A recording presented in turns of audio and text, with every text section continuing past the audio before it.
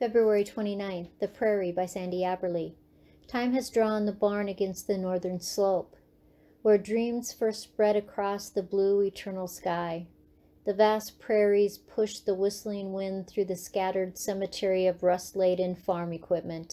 Once golden-bound hay is now molded into piles of undistinguished bales where pheasants find refuge. Weed-grown, the forgotten road slowly follows the broken barbed wire fence down to the Missouri River. Disregarded and humble, these neglected lands sway gently with the movement of tall, rustling grasses.